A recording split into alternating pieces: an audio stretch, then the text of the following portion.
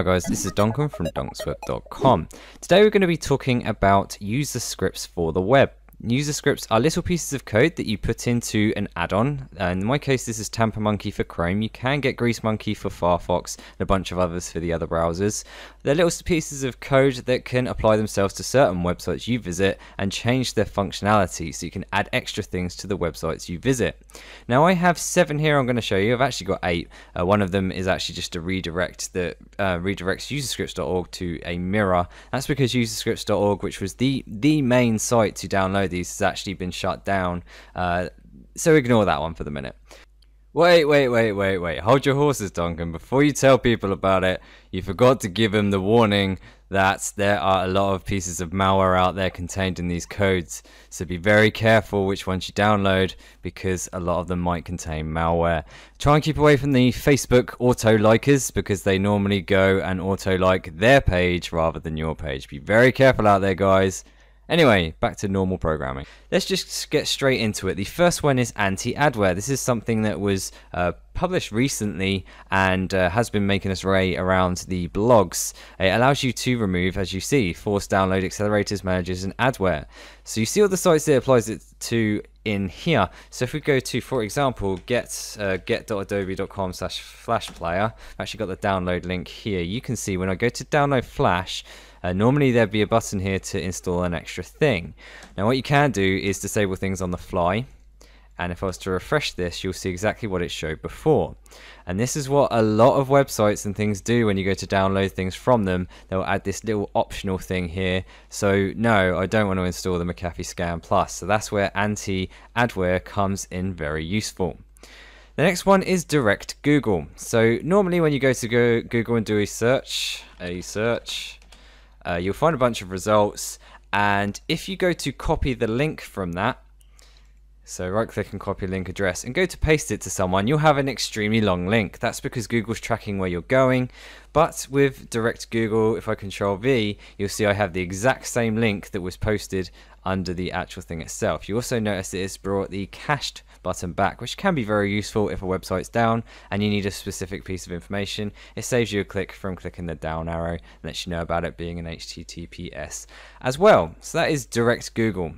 Next one is Google Favicons. You might have seen it. I'll do a search again, and you'll see all of them actually have little icons next to them. This is not really what Google does on standard, and I'm surprised it doesn't really, because it does pretty it up a little bit than just block text. But yeah, just little icons next to each search.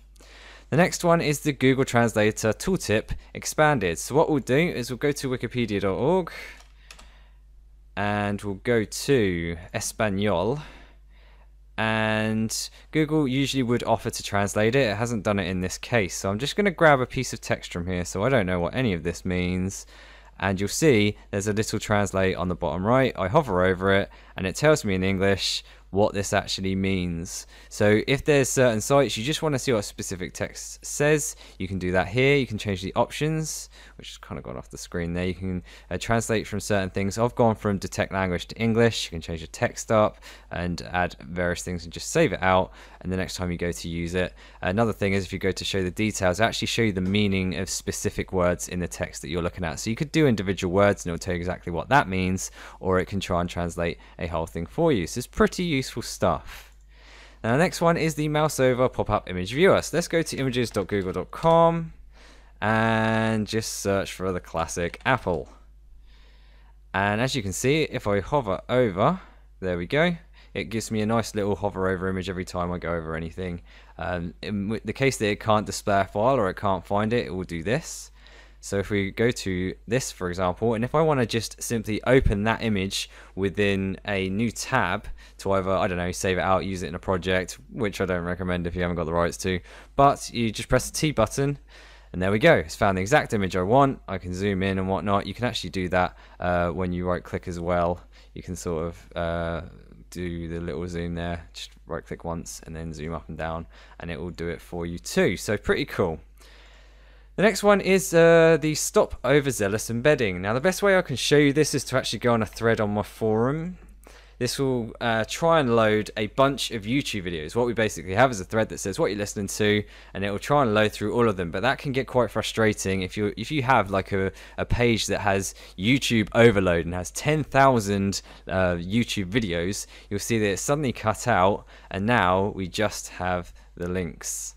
So everyone who's posted everything has just now got the links, and there's no embeds here, and it does work itself on various websites. Pretty cool stuff.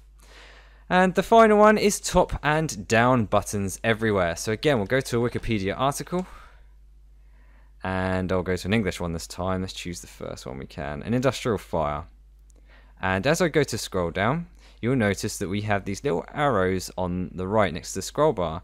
This is kind of auto scrolling. What it can do is, you see I'm hovering over the up one or the down one, you can actually start to read it, and it will automatically scroll for you, so you can take your hands away from the PC, start reading it, or if you just want to go straight to the bottom, you click it and it will automatically go straight to the bottom for you, so you can play with it if you want. But that is top and down buttons everywhere. So that's about it. Feel free to share your user scripts in the description, or sorry, in the comments. I'll leave the links to this in the description, and feel free to come over to dunksweb.com, and I'll see you guys in the next video.